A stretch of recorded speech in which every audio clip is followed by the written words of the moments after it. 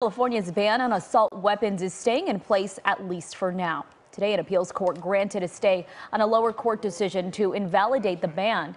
It's been in place since 1989. It does restrict the manufacture, distribution, sale, and possession of assault weapons in the state. California Attorney General Rob Bonta has been fighting an effort to overturn the law.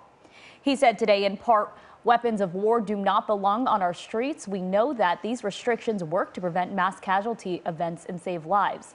It is no accident that California's gun death rate is 43% lower than the rest of the nation. Well, the